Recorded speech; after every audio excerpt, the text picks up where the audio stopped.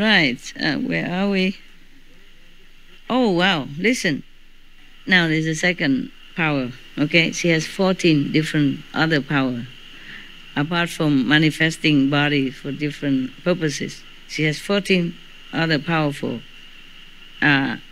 ability. The first one is the one who suffer distress can attain liberation by contemplating their sounds, their vibration, the frequency of their vibration. She can uplift them and cause them to be liberated. Wow. Second, since my knowledge and views have turned around and come back, meaning turn inward already, I can make it so that if living beings are caught in a raging fire, the fire will not burn them. If someone believes in her, in Kuan Yin Bodhisattva, and revere her all his life and call in her for help, maybe with all sincerity in desperate situations, she'll help. Third, since contemplation and listening have turned around and come back to the origin of the source, not the ear, but the inside, the hearing, true hearing faculty, true hearing ability, I can make it so that if living beings are floundering in deep water, the water cannot drown them. Yeah, I told you, I read somewhere, it is here also. Fire cannot burn, water cannot drown. Wow, such a power of a Kuan Yin method. But remember, Kuan Yin Bodhisattva cultivating cow paths as sands of Ganges River already. She became like an expert now in her mission, just like some specialized in this already. Not like we just practice a one life or something and then we can attain all that. It could be. And maybe you practice cow paths as many as the Ganges River sand. Okay. Fourth, since false thinking is cut off, means she has no more false concept. Only pure, correct truth. And my mind is without thoughts of killing or harming, ever. I can make it so that if living beings enter the territory of ghosts, the ghosts cannot harm them. Wow. Isn't that cool? There are territory of ghosts even, you know that? You didn't know, did you? No, you wouldn't see it either. Yes, you never see them. The thing is, we have territory of different category. Just like we human, in the physical world, we have the urban city, crowded with mostly similar kind of people who gather there because of their interests. You know, like government employees, mostly they like to live near the capital together so that they can work easily. And then the one who serve the government employee also live around there. And the one who work, especially who are selling things, you know, for the government officials and stuff like that, they also live around there. Yeah. And those who connect with those, connect with this and that, they connect together, they live there. And we, I, you, I, connect with each other because Surangama Sutra, so we are here together tonight. And we connect with each other spiritually. So every weekend or something, you come here see me. I don't live in the middle of the city. Different interests. So maybe we can call this spiritual ashram. Huh? This is our zone, you see? Spiritual zone. And the city is a capital zone for different kind of people. Capital people. City people, yeah, and the farm, sometimes very big field with different farmers, they live together, and farming zone. There are ghost zone. Don't ever go there. Okay. Ghost zones are mostly in some very remote area, and people don't live there. Because ghosts, they are also afraid of people. The virtuous, upright, moral, fit people. So they're not allowed to go near these people. At least their energy will harm them. Not allowed to. The gods, the angel will not allow them. Sometimes they slip through, or they don't go there, but they can send their energy. If they're powerful, they can send energy to different places, sometimes to harm people. But mostly, ghosts have the ghost zone. Okay? But ghosts is like also human being. They do illegal stuff sometimes. They go illegally to some human zone and get caught, and sent back to hell or wherever they belong. Ghosts also have laws, also have ghost police, ghost court, ghost Supreme Court. I started throwing food out my kitchen window for the ghosts, like an offering of food out my kitchen window, and now the birds don't come to the bird feeder. And I kind of think this offering for the ghosts. And then the I bird have came? no birds in my bird feeder. I don't know if it's from the ghosts or... Oh, it could be. Yeah, the ghost can also manifest it as birds or possess the body of the bird, just as some of them can possess some human body to enjoy that. Okay, you do what you do. Okay, you just intend it for the ghost, and then whatever happen.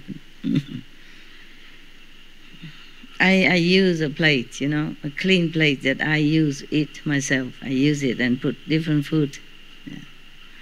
If I have it. If I don't have, I use some other thing so that all the food contained on it and clean. Yeah.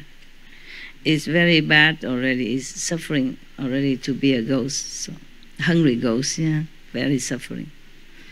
So I don't discriminate. I give them. And there is a mantra. You can multiply it.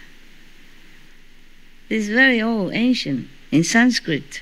But if you have power or not, it's not about talking or repeating a mantra. It has to have power. Maybe listening from me, you might have. Don't abuse it. Recite the 5 names, also okay. See, in your heart say you want to offer to the ghost, and may others don't interfere. Let them enjoy.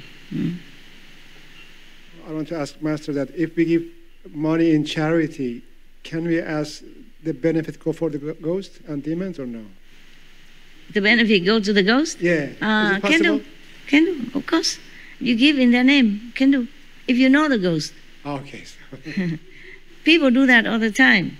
Like somebody die, and then they take their clothes, their possession, and give it to outside people in their name for their benefit.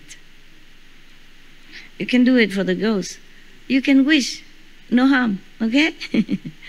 Even if you don't know the ghost, you may wish for your surrounding ghosts, their benefit, okay? Even if it doesn't benefit, at least they feel comforted and they feel grateful that you think of them. I cannot guarantee if they benefit or not, but at least you have good heart, okay? Good for you. When I was younger, I was still married. I recite the sutra every day. In Germany, and the weather in winter is very cold, snow outside. But I open a window. I sit in a room. I open a window. I wish the ghosts to hear it. I wish other living being invisible to hear it, and all the animals around to hear it, so that maybe they benefit. Because there are other living beings around, invisible and visible. Also the animals around in the yard or hiding, they can hear the good words from the Buddha, and maybe they get benefit. That's what I was thinking. And it was cold. Yeah. I cover myself. It's still cold. In Europe, it can be very cold in winter. I was young. I was just thinking like that. And I asked my Buddhist teacher if it's okay or not to do that, whether they benefit or not. They said, sure, they benefit. Anyone who hears Buddha teachings benefit. At least it's positive words. Remind them to be positive, to have hope, and to pray. Of course, benefit. So I recite very loud, even though in German, at night you shouldn't make loud noise. My neighbors were very benevolent. They didn't say anything.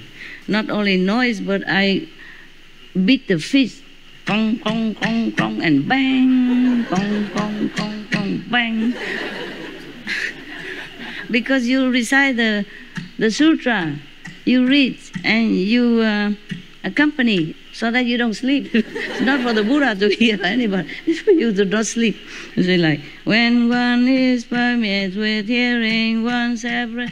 And now and then you have bong also, the gong, yeah? And now I understand why, so that you don't sleep.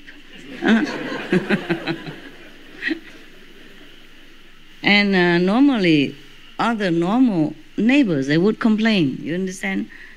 But they did not, because they opened windows. That means upstairs or surrounding neighbor, they will hear it. They didn't complain. Oh, they are good people, educated. Lawyers, doctors, engineers, they all live in the same block because they are expensive area, residential and very exclusive, huh? With big garden, sauna, swimming pool, with the wave, artificial wave. So it's not for normal people who can afford it. I live on the ground floor even, so all the upstairs people benefit from my gong. And I do it late at night also, I didn't say nothing. Now I think about it, it's not considerate of me, They didn't say nothing, probably they just shut the window, stuff their ears. Go sleep. Work too hard all night, don't hear nothing. Or maybe my voice is so, can I say, not soothing, but sleep-inducing, Yeah. And after a while, I think just like a lullaby, I just sleep. Because you don't just read, you read like singing, yeah? Your voice is beautiful, man. Oh, thank you. Your voice is beautiful. Thank you. For you, I am all beautiful, all of you. In Vietnam, we say the mother sing and all the children clap. That's what it is. You are the fans. That's why.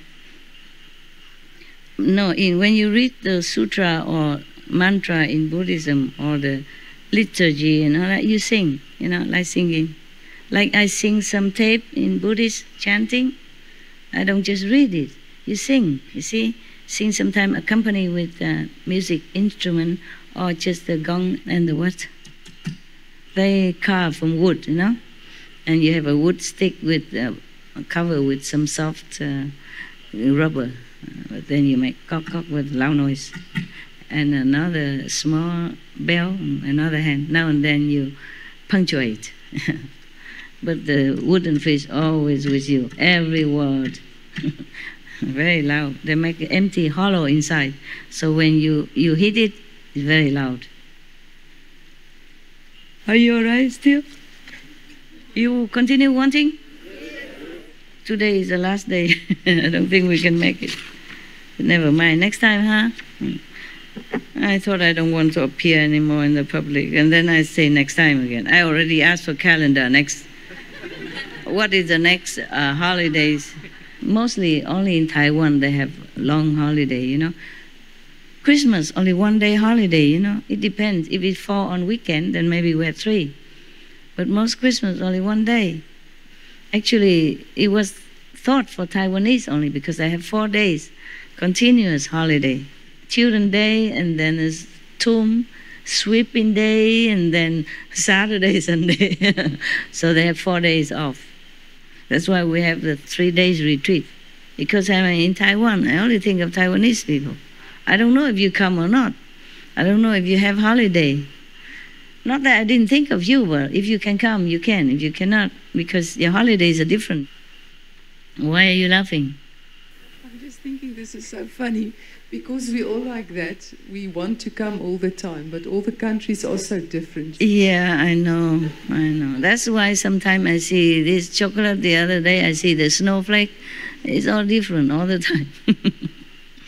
But never mind, that's okay. You can take turn to come. Well, thank God you do, otherwise I don't have enough land to accommodate you. I told you I'm glad that the world have jobs for them. They have job to do, and they have mortgage, and they have children, they have wives, they have kids. Except him, he just go anyway. They have car insurance to pay, all kind of things to do. Yeah, have garden to mow. Otherwise, the wife will will scold them, no, don't mow the grass. Even sometimes the police will give you penalty if you don't mow your grass. Yeah, regulation, yeah. In some communities like that, all the garden has to be clip, clip, clip. There's true story. There's one old lady, she couldn't do it. So her grass go very tall. After repeat warning, the police put her in jail. Yes. And all the neighbor youth suddenly feel sorry for. They all come and help her to mow the grass.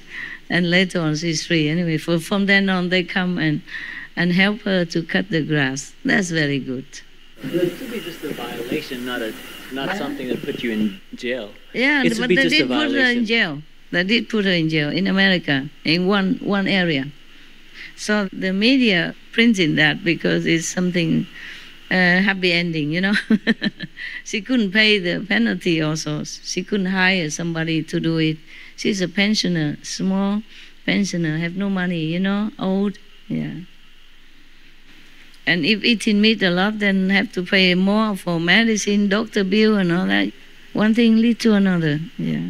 So she has to go to jail. And all the people feel sorry for her from now on, help her to cut grass on time, like everybody else, yes. I used to live, one time I lived in Belgium, and near the sea. There's a big community of mobile home, trailer park.